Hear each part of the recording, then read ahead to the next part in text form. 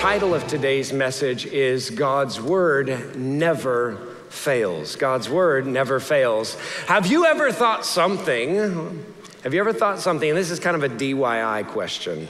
Have you ever thought something was taken care of only to find out that it wasn't? Have you ever, so I can think of multiple scenarios from real life that where I thought something was taken care of, but it wasn't taken care of. And recently, we were, before the tundra-like cold set in the Ozarks, Owen and I were out in the garage and we were getting things cleaned up. And it's one of those scenarios, like where you feel like right after you clean your garage, you should take a picture of it and post it on Instagram because it's never gonna be that clean, at least for like 4 months, because like 3 hours later, the garage is not what the product of your labor is no longer visible. So Owen had for a long time, Owen's our oldest son, he had wanted his bike hung up because we had hung my bike up and Becky's bike up to the ceiling. And so we were kind of looking for where can we hang his bike up, and because he had gotten a new, bigger bike. And so we were looking and we had kind of used up all of our wall space, but there was a space. There was a space in between the two garage doors. And so we had one of these hooks that grabs the front tire and the bike stands up. There was no stud there,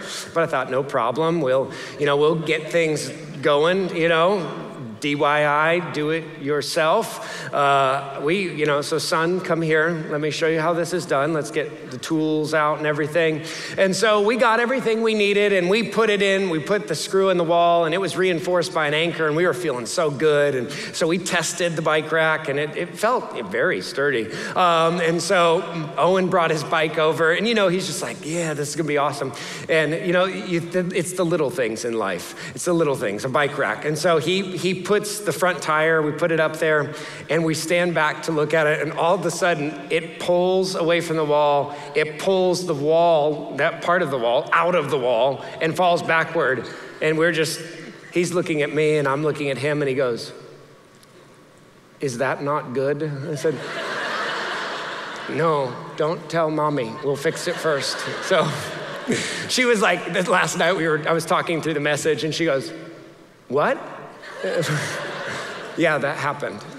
It's fixed. We painted it and everything. It's all good. So, but have you ever thought something was taken care of only to find out that it wasn't? And in some ways, on a much more serious level, this is the question that the Apostle Paul is confronting in Romans chapter 9, verses 6 through 18. Because as he comes to Romans 9, he is dealing with the objections, the questions of people who have heard what he said up to this point, but are wondering how that works itself out. How does this actually work? And so we're gonna pick it up in Romans chapter 9 and verse 6 as we read the passage. But it is not as though the word of God has failed, for not all who are descended from Israel belong to Israel, and not all who are children of Abraham because they are his offspring, but through Isaac shall your offspring be named. This means that it is not the children of the flesh who are the children of God, but the children of the promise who are counted as offspring. For this is what the promise said, about this time next year I will return and Sarah shall have a son. And not only so, but also when Rebekah had conceived children by one man, our forefather Isaac, though they were not yet born or had done nothing, either good or bad, in order that God's purpose in election might continue, not because of works, but because of him who calls, she was told, the older will serve the younger. As it is written, Jacob I have loved, but Esau I hated. What shall we say then? Is there injustice on God's part? By no means, for he says to Moses, I will have mercy on whom I will have mercy. I will have compassion on whom I will have compassion. So then it depends not on human will or exertion, but on God who has mercy. For scripture says to Pharaoh, for this very purpose I have raised you up, that I might show my power in you, and that my name might be proclaimed in all the earth. So then he has mercy on whomever he wills, and he hardens whomever he wills. Now, there's probably not another passage or at least chapter in the entire Bible that has been the subject of more theological inspection or exegetical speculation. There are some people who use this passage, many use this passage to build, they would teach on it to build a doctrinal position, or there are some who chalk it up to there are parts of Scripture we just don't know what God is talking about. And so, I talked to somebody and they said, you know what, next to that passage, I just put a big question mark and went to the next one because I don't really know what to do with that. I don't know what Paul is saying here, but the reality is this, that we know what? We know that the Word of God is living and active, and it is sharper than any double-edged sword, that it cuts to the heart of the issue. Paul says to Timothy that all Scripture is useful for teaching, rebuking, correcting, and training in godliness, that the person who's following Jesus would be equipped for every good work. That means that there's no part of Scripture that God doesn't want to use to strengthen and build your faith, to strengthen and build my faith. Even a text like this that we're like, on the surface, I don't really know what to do with that.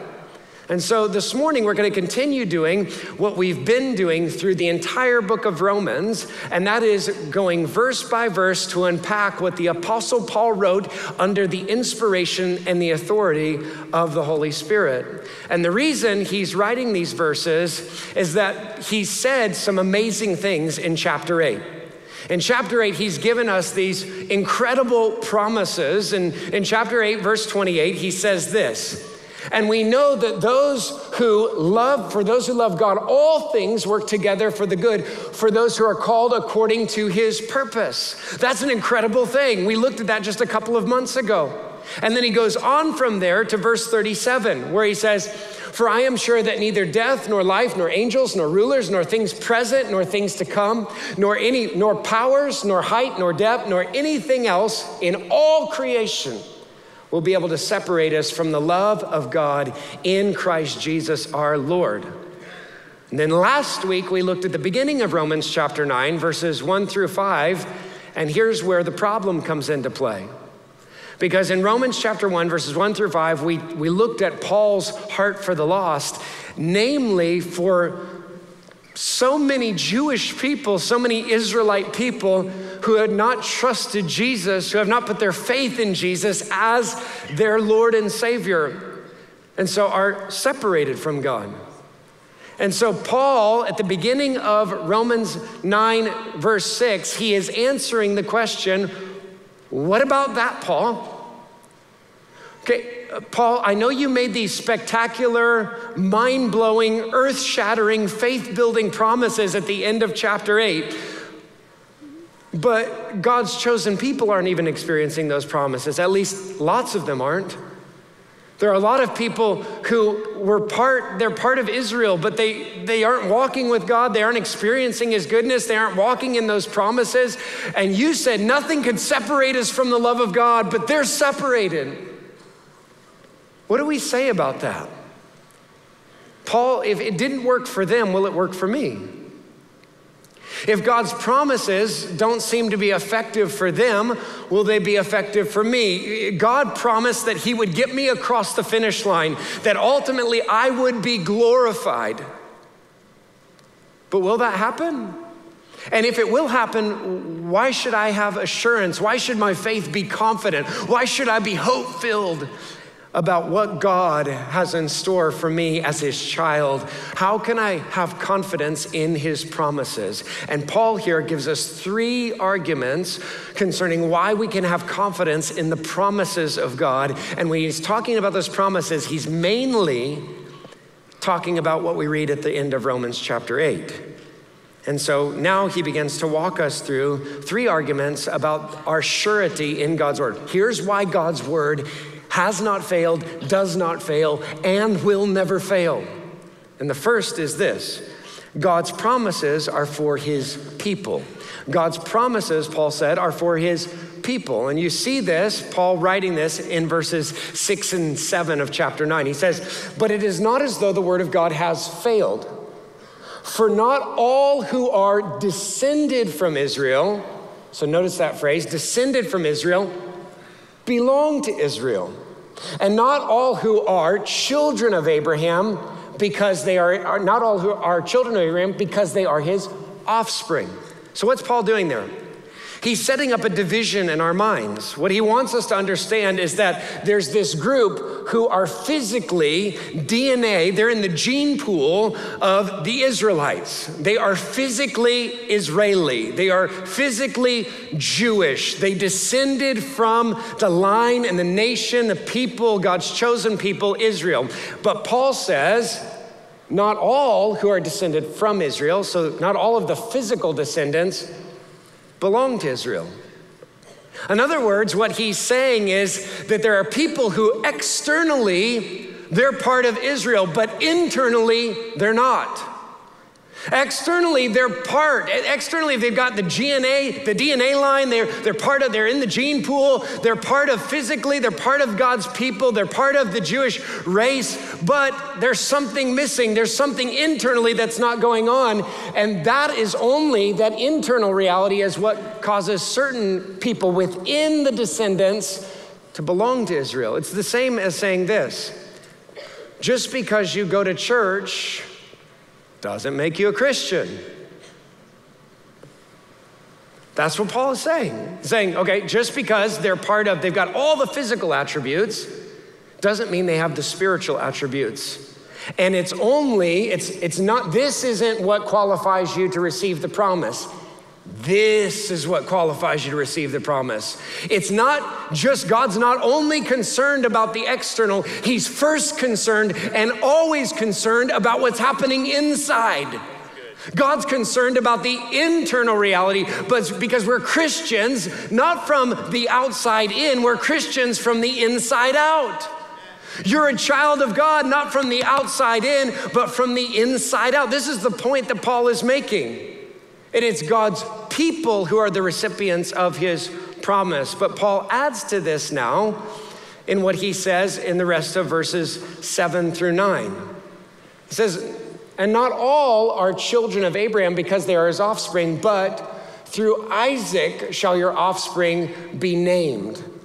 This means that it is not the children of the flesh, who are the children of God, but the children of the promise who are counted as offspring. For this is what the promise said: about this time next year I will return and Sarah shall have a son. In other words, what Abraham said, or what Paul says, is I want to build this out for you in your understanding and your mind to see how God does this. What makes a child of God internally? How does that happen? And so he takes us to this story about Abraham's family.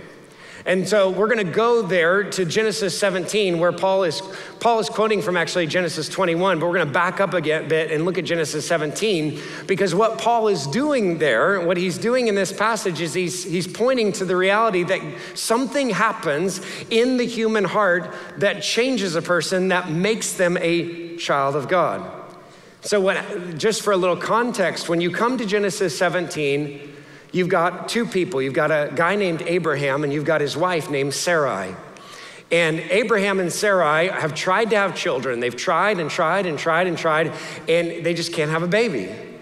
And so in order to further the family line, Sarah comes up with an idea and she says, hey, it wasn't uncommon in that day for people, for men to have more than one wife. It wasn't God's plan, it wasn't God's desire.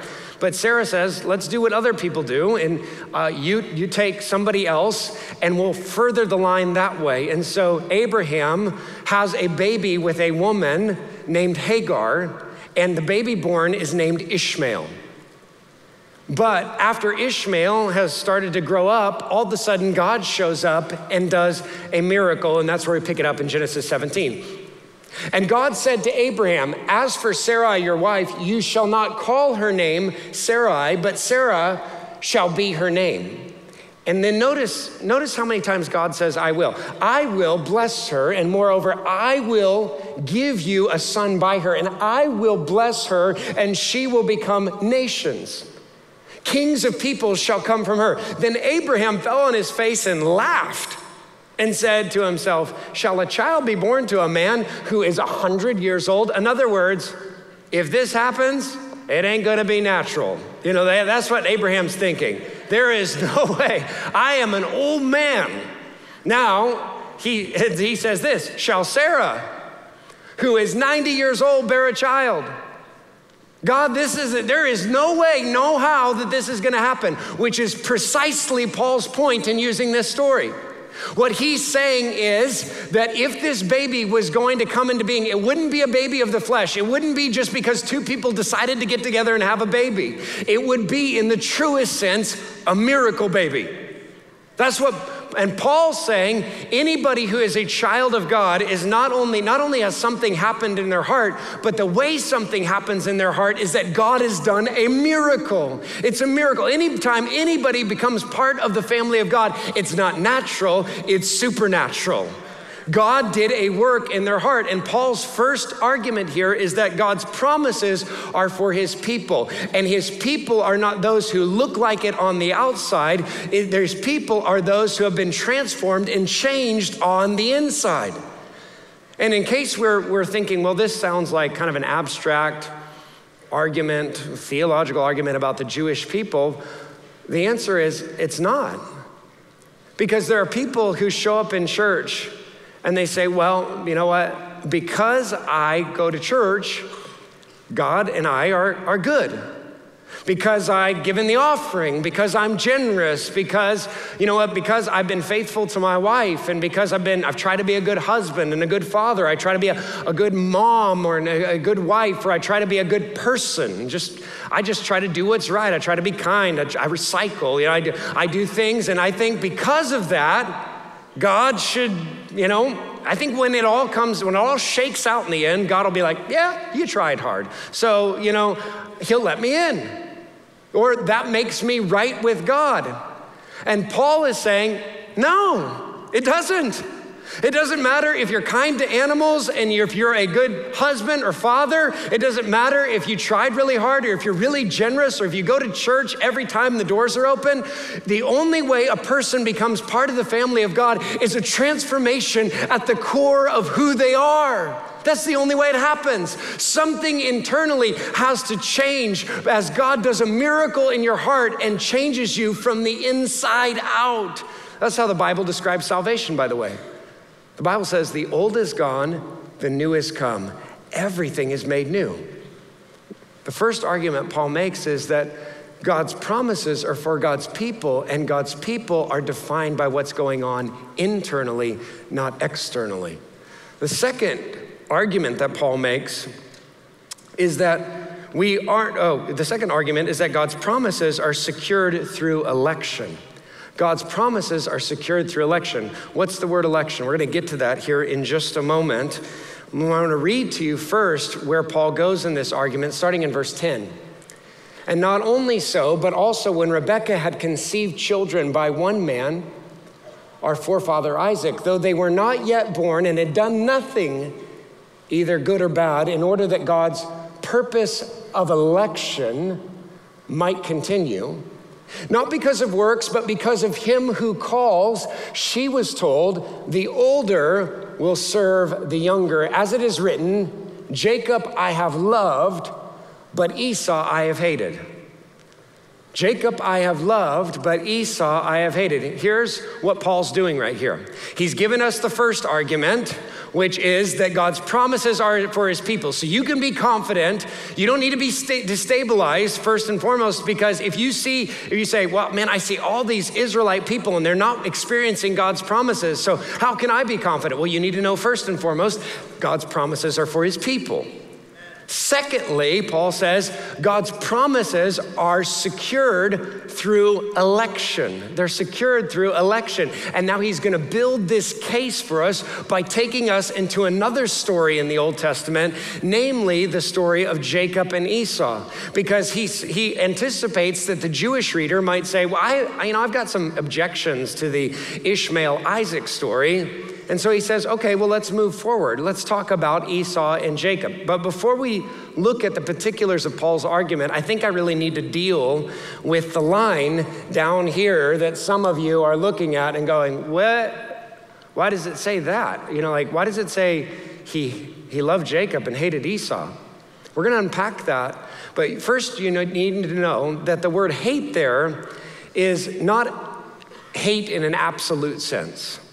So it's not, Jesus, and here's the perfect example. You go to Luke chapter 14, verse 26, Jesus uses this same Greek word, miseo, and look at what he says. He says, if anyone comes after me and does not hate, miseo, his own father and mother and wife and children and brothers and sisters, yes, even his own life, he cannot be my disciple.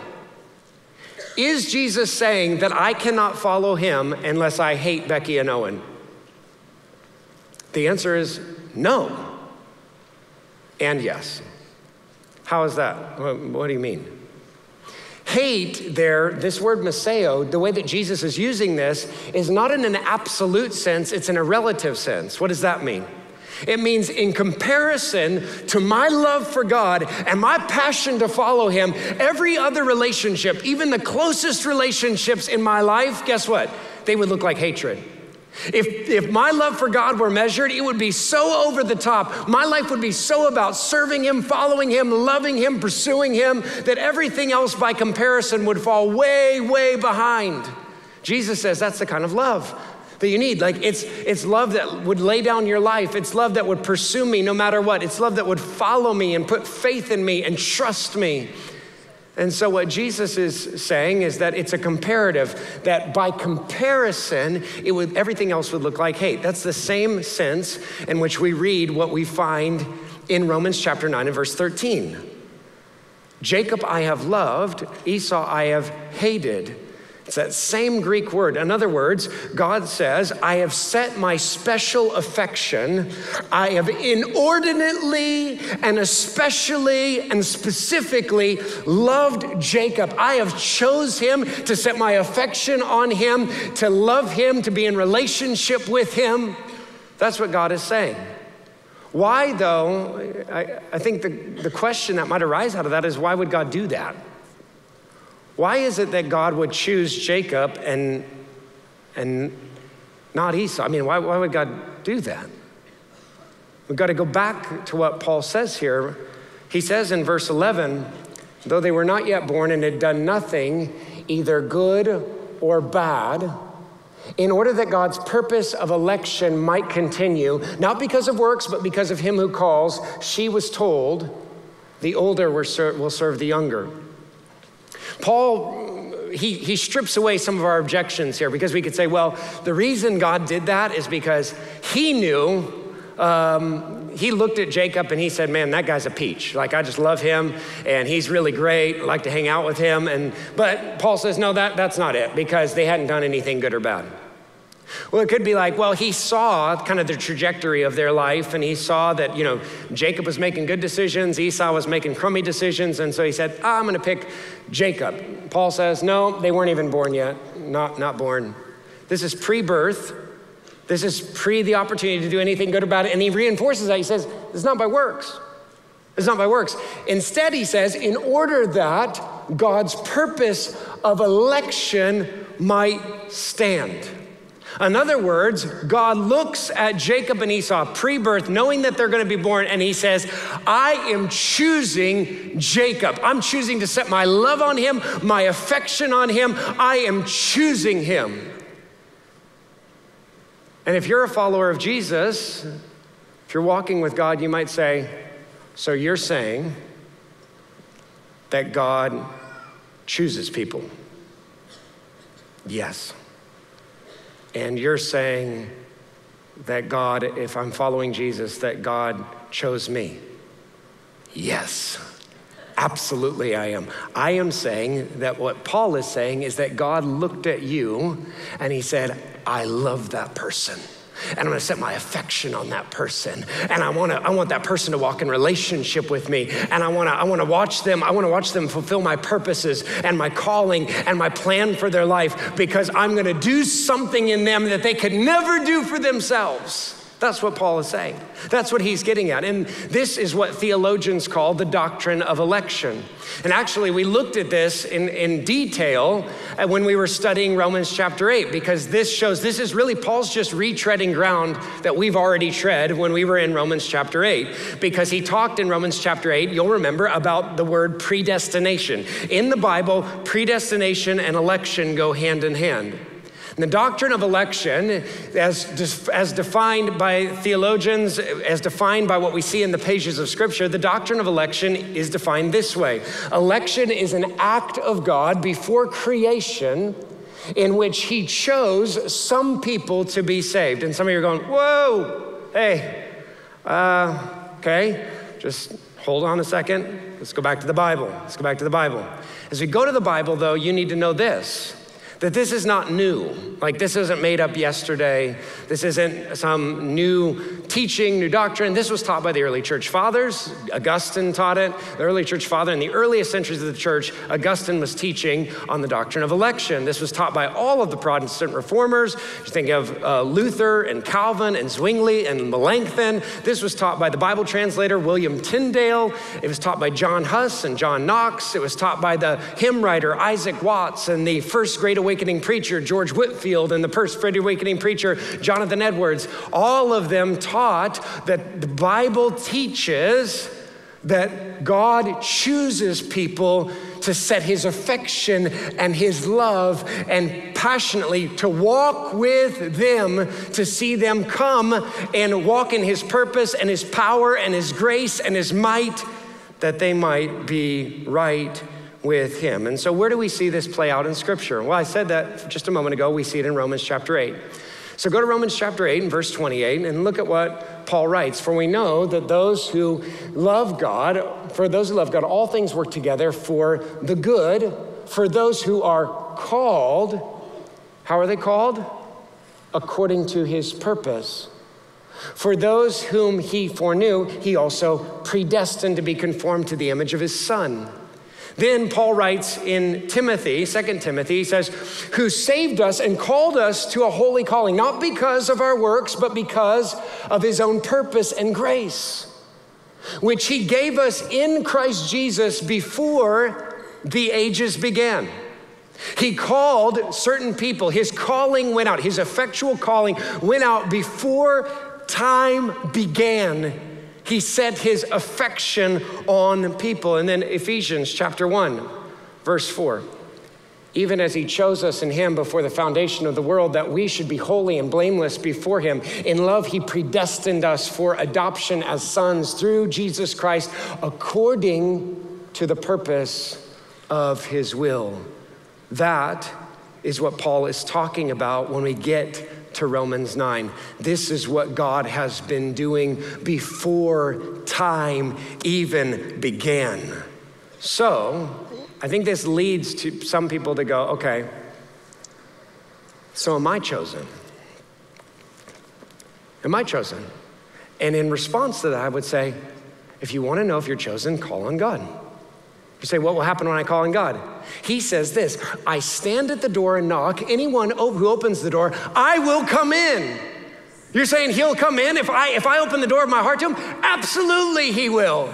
Absolutely he will. You're saying, well, so did I choose him or did he choose me? Both. How great is that? That he's working and you're saying, well, I'm gonna crawl under my chair. I don't really know how to process that. This is the mysterious cooperation in Scripture that we hold in tension between God's will and our will. That God is working according to the purpose and the counsel of his will, and that he is working in tandem with our will as we reach out and by faith put our trust in him. God is at work. Say, well, did I choose him or did he choose me? You're not going to solve that on this side of eternity. The answer is just yes. The answer is yes. That's what Paul is saying. But Paul wants us not to get sidetracked and say, okay, well, if I extrapolate that out, here's all the philosophical questions I run into. Here's where you need to pause and know this, that the Bible, when it talks about election, it only talks about it in a positive sense. So we want to say, well, this means here's the negative side of that coin. The Bible doesn't do the negative side of the coin. The Bible only presents God's free love that chooses people before they were even born, to which I say, that's really good news. That's really, really good news, that God loves people that much, that my experience of God's promises is not contingent upon me doing all the right things, for me being perfect, me earning the promises. You know what? God's promises don't fail because Israel failed, or because you failed, or because I failed. God's promises stand according to his purpose in election. That's an amazing thing. That's an amazing thing. It's very, very, very good news. And that's what Paul wants us to see right here.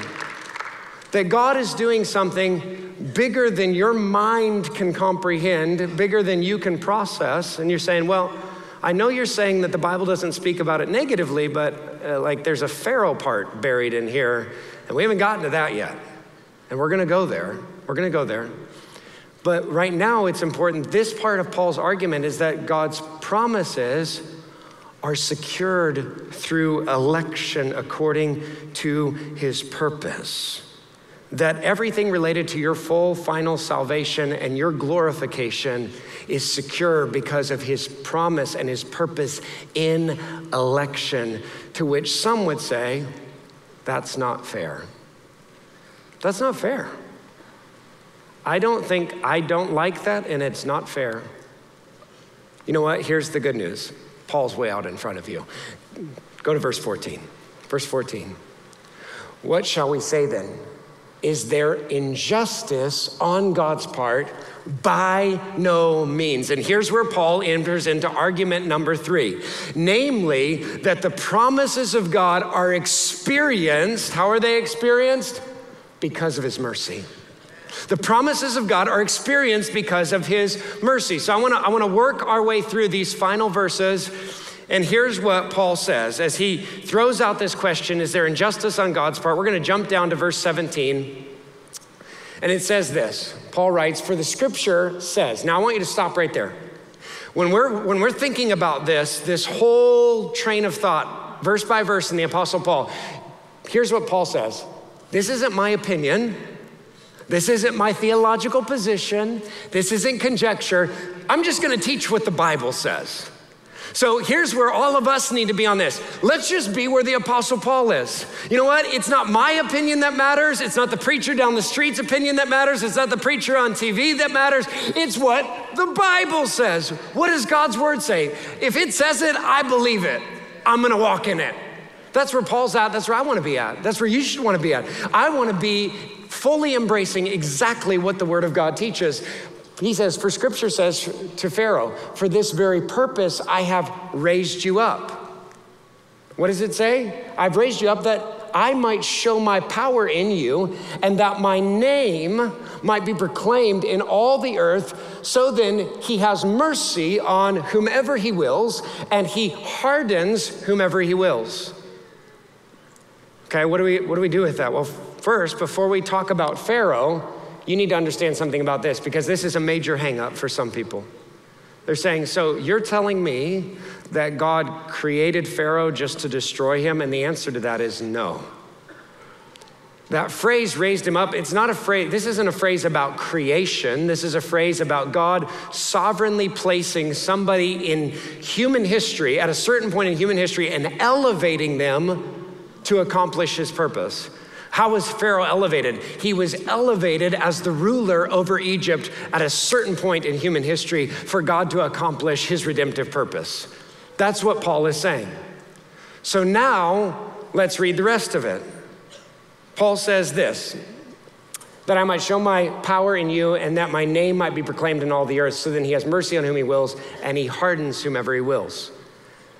Paul is quoting from Exodus chapter 9, and in Exodus, there's at least 10 times we're told that Pharaoh's heart is hardened. And some of those times we're told that God does it, and some we're told that Pharaoh does it. So Exodus chapter 4 says, and then the Lord said to Moses, when you go back to Egypt, see that you do before Pharaoh all the miracles that I have put in your power, but I will harden his heart. In other words, God's doing it. God's effecting that hardening. But then when you go to Exodus chapter 8, We get a different version. It says that when Pharaoh saw that there was respite, he hardened his heart and would not listen to them as the Lord had said. What's going on there? So here's the question. Did God harden Pharaoh's heart or did Pharaoh harden Pharaoh's heart? Yes. The answer is both. Well, how can that be true? How can Pharaoh harden Pharaoh's heart and God harden Pharaoh's heart? And how, if that is true, how does God affect the hardening of the heart? Did God just say, your heart's hard? How does God do that?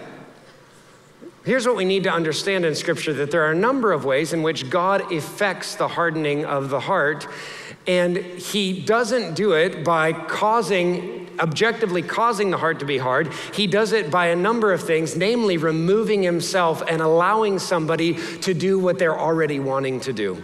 Because Moses comes to Pharaoh again and again and again. He says, let his people go, do what God says. And again and again and again, what does Pharaoh say? No. So but you say, well, okay, but how is God interactive in that? There are at least 3 ways in which God hardens people's hearts. How does God harden people's hearts? Number 1, God can remove the restraining power of common grace. What is common grace? Common grace is the grace of God that allows for his goodness to pervade the lives of every person on this planet. There are lots of people on planet Earth who don't love Jesus, aren't walking with Jesus, aren't pursuing the things of God, and guess what? It still rains on the just and the unjust. There are people who don't know Jesus, who have beautiful families and wonderful jobs and really nice houses and are experiencing a lot of good things in life. Guess what? All of that, their experience of any good thing in life, it's a product of God's common grace.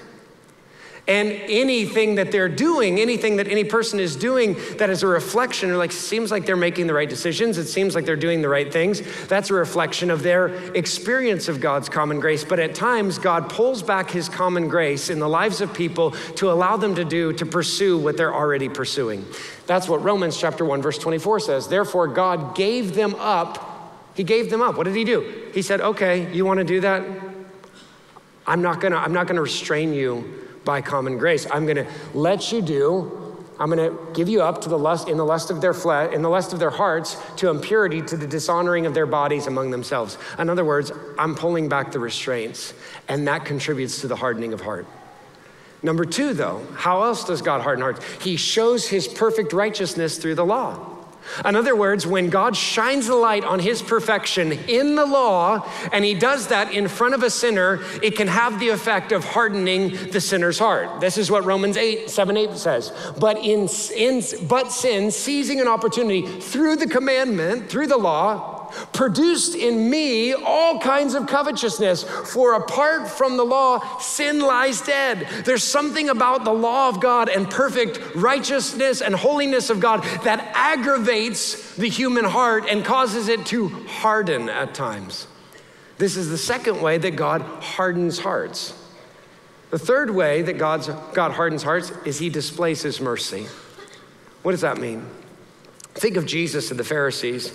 Jesus, there was nothing more maddening in Jesus' earthly ministry to the Pharisees than when he would sit down and hang out and have a meal with tax collectors and sinners.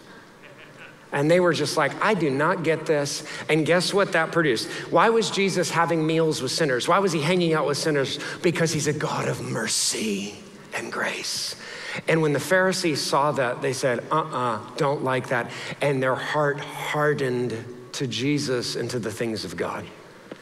Sometimes hearts harden because of the display of God's mercy. But as we close, I want you to notice where Paul is taking us in these final verses, and the team can come back up. Here's where Paul goes. Because when you go back to verse 14, Paul says, is there injustice on God's part? When you read all of this, when you think about election, does that make God unjust? Paul says, by no means. And then look at what he says. He says to Moses, I will have mercy on whom I will have mercy, and I'll have compassion on whom I have compassion. So it depends not on human will or exertion, but on God who has mercy. In other words, what Paul is saying to you and me this morning is this. This isn't an issue. Let's take this out of the realm of fairness and justice for just 1 second. Why? Why do we not want this in the realm of fairness and justice?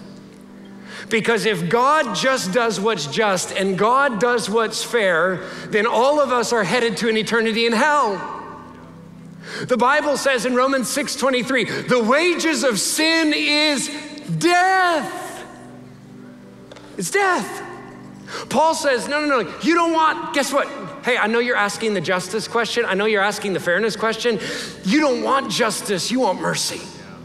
You don't want God to be fair, because if God's fair, you're in big trouble. And if God's fair, I'm in big trouble, because all have sinned and fall short of the glory of God. I don't want God to be fair. I want him to be merciful and compassionate, slow to anger and abounding in love.